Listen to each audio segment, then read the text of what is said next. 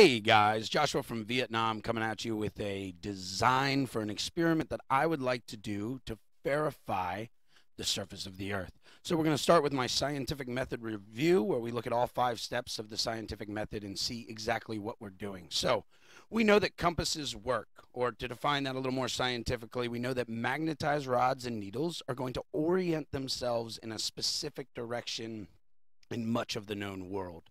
We know that in Antarctica that they don't work, and we do know that there's a difference between true north and magnetic north, but we'll talk about that later on. So the question is the thing that this channel is all about. What is the functional surface shape of our known geography relative towards that point that needles are orienting themselves to? I'm saying our known geography because really that's all we got, guys. So my hypothesis is that our known world stretches out in mostly a flat plane around this geographic and magnetic point. I think that our observable world does appear to be flat. So here's the design of my experiment. I want 2 observers. I'm going to need someone else to help me in this experiment. And we're going to start at a known distance apart and traverse in what we determine to be truly south. We're going to do this for about 100 kilometers. We need to do this in the southern hemisphere, and the prediction that I'm making, my novel verifiable prediction, is that the observers should find the distance between them increasing as they traverse truly south. So we know that the concept most flat earthers have is that our Earth stretches out much like the azimuthal equidistance projection. So you see here how this specific map was generated on the right-hand side. It started with a globe, the map that we all accept and we've known since school, and then they basically flattened this out. This is really good because when we use this kind of map, since it's all circular, it's very easy for us to predict what distances should be in the southern hemisphere because it's all mathematical ideals.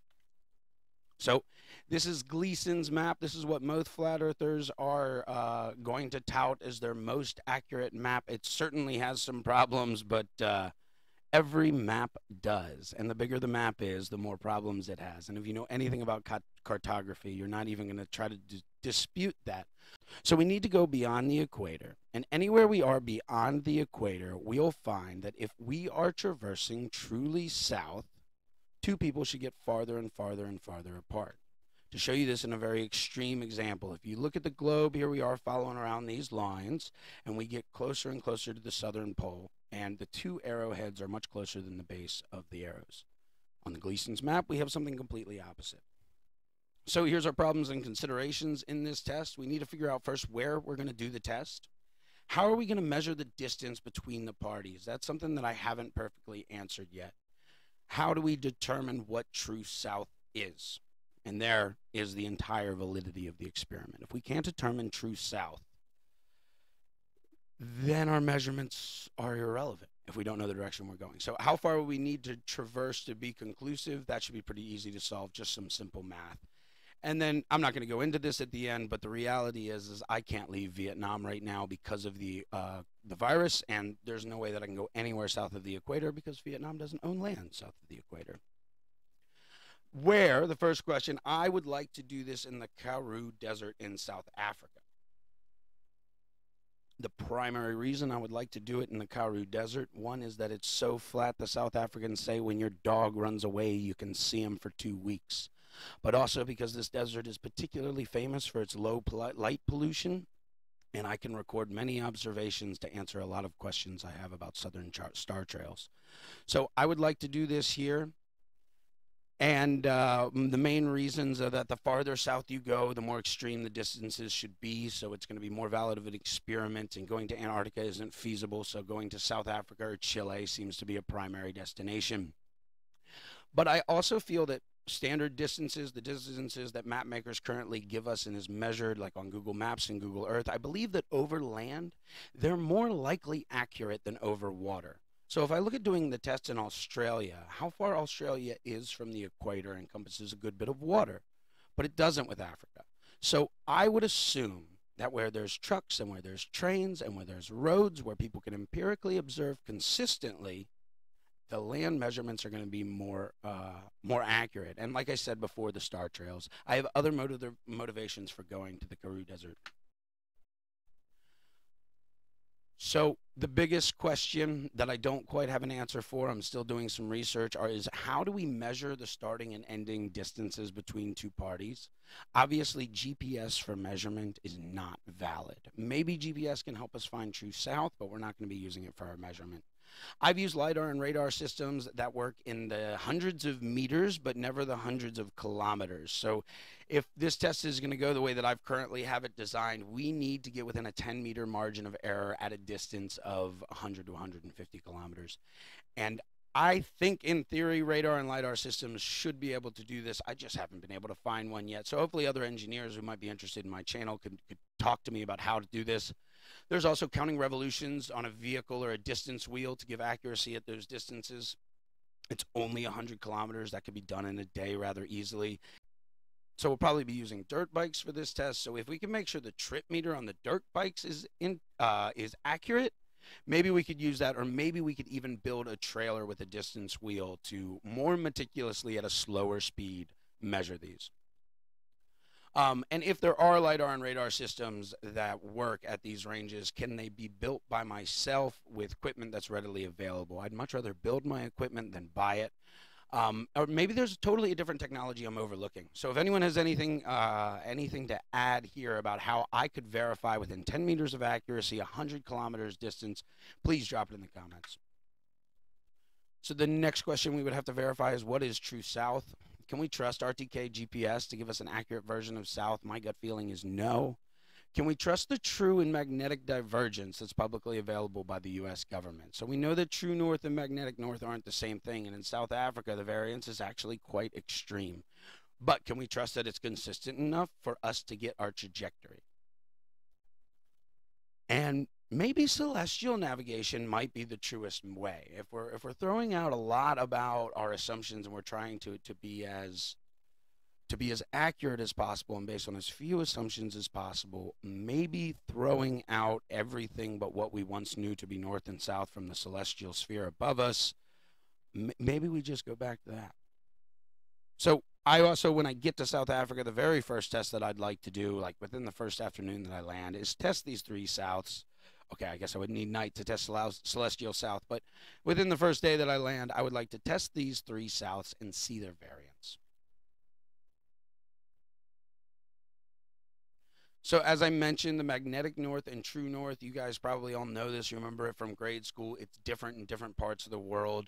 So in South Africa, in the Karoo Desert where I want to test, it actually goes west 25.7 degrees. That's more extreme than I've ever seen it in my life.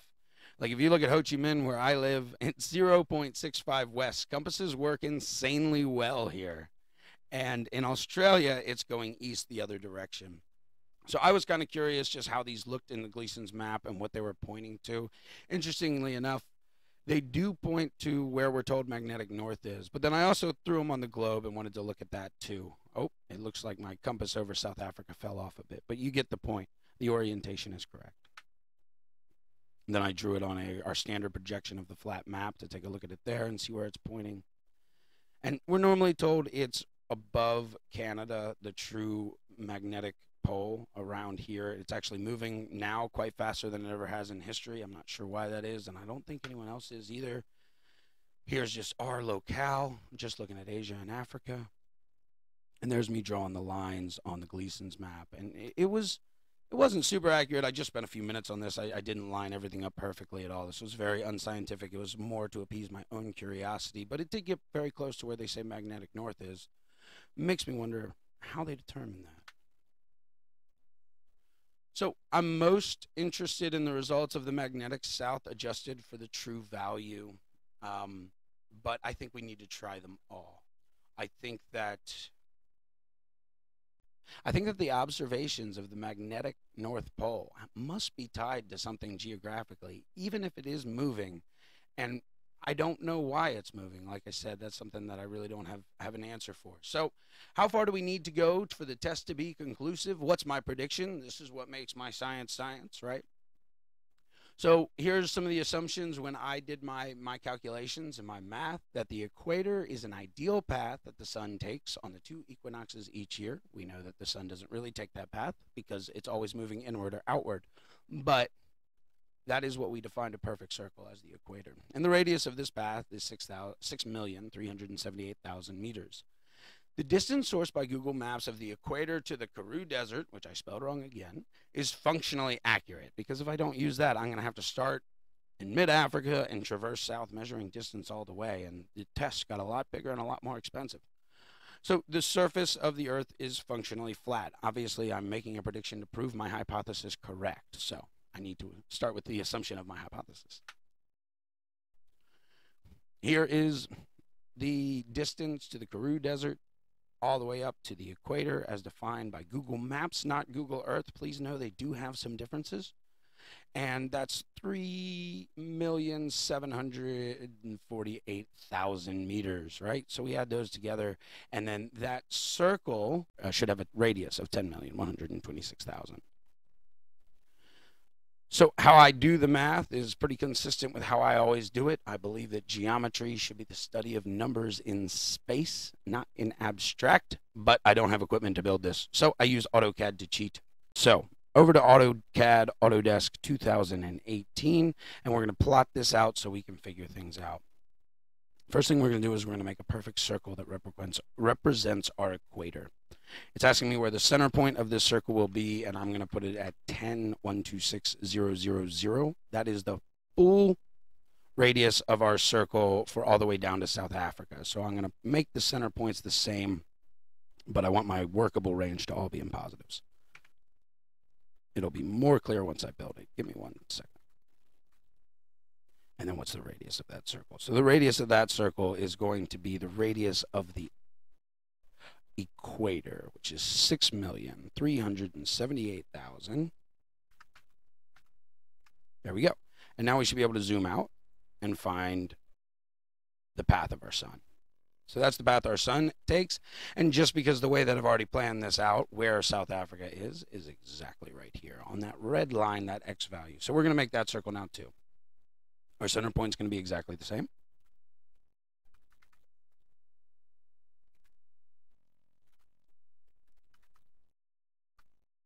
And our radius now is going to be that full radius all the way down to South Africa. Boom, perfect. So now I want the two observers to end with a distance of 100 kilometers. And then we'll figure out where to start based on the math. So I'm just going to draw a line here. That's my perfect straight, but obviously it's way too big because how zoomed out we are. And then I'm just going to modify the properties. So my X start is going to be, let's see, my X start is going to be 50 kilometers less than the radius of the circle.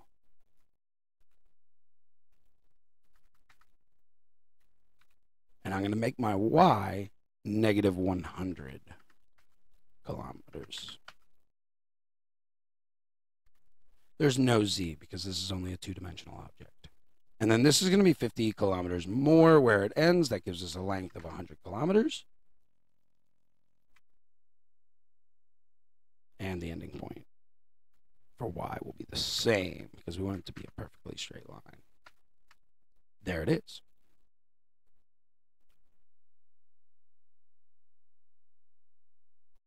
So that is the distance of our line at the end. So how do we get our measurement of where we should start and how much the variance is? So what I'm going to do is I'm going to make perfect lines between each end of this line into the center of these circles, right into the radius. So in AutoCAD, you can select the things that are lockable and clickable, and you can see of perfect circles, I do have that center enabled. So I'm going to make a new line. I'm going to zoom in, and I'm going to grab one end, and it's going to keep it nice and perfect, and then I'm going to grab that. I'm going to make two lines because I don't want them to connect it into a polygon.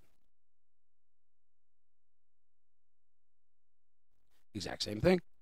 There we go. We have our line, and we have the distance here should be the starting point, and we have the distance here should be the end. We already know this one's a perfect 100, so we're going to grab our ruler tool here, and we're just going to whip out some measurements so that they're all on the recording. Not the center point.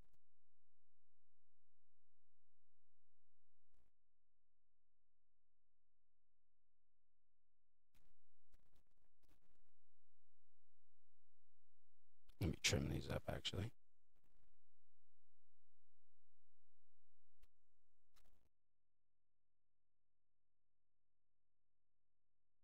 There we go. So you can see these now end at the perfect ideal location because I've trimmed them off, and now we have these direct values that we can measure. See, that is 99 kilometers and 20 meters. And down here, we've got that perfect 100, right? And so what I did was I made it so that this center point here was 100 kilometers perfectly here. But we know that this is a circle. It's a much bigger circle than the supposed curvature of the Earth, so it's less curved there. But that's why we'll see a slight variance on the distance of these. If I measure this, it's not actually 100 kilometers. They need to go a bit farther. It's 100 kilometers and 100 meters on that side. And it should be very similar here, 123 meters, exactly right. So the idea would be we start at 99 kilometers apart. We traverse truly south for approximately 100 kilometers and 100 meters, and then we see if our distance apart has increased by 100 meters. Here's all those same measurements we just pulled up just from a previous time that I did it, and I see that our increase of around 100 and 123 meters south should be around 1 kilometer. I believe that should be verifiable. I believe that should be reproducible, and I've already predicted it. So the purpose of my channel is to get these designs of experiments I want to run out there for more than just one reason, primarily to set a goal for myself. If I have these videos, I have a commitment for me to go back and look on and go, that experiment's something I want to do when I have the money and the time and the ability to travel to do it. So it's setting real tangible goals for myself on this journey. I also want to publish my experiment ideas for others. There might be someone in Australia or in South Africa who's not thought of this test, and they're like, wait, I can do that relatively quickly, relatively cheaply. So I want to make sure that everyone has access to everything that I'm trying to design and figure out, and maybe they can critique me, maybe they can tell me a thing that I've made a mistake on. One of my assumptions should be adjusted, perhaps. Maybe there are people interested in assisting me. I can't do that experiment alone. It would quadruple the time and double the money to be able to do that alone, and all of my results will become less verifiable. So I definitely need some help. And then here, this is a rather cheap experiment for 2 people to go to South Africa from Saigon. Would cost about $8,200. That's with motorbikes, that's with food, that's with a place to stay, and that's even assuming I have to spend a few $1,000s on whatever LiDAR system I'm going to end up using. So thank you guys for all for watching. If you want to jump on and have a chat about this experiment, about maybe you could assist me or maybe you could revise me, please send me an email at sinceregeodesy@gmail.com. Thank you very much and have a wonderful day.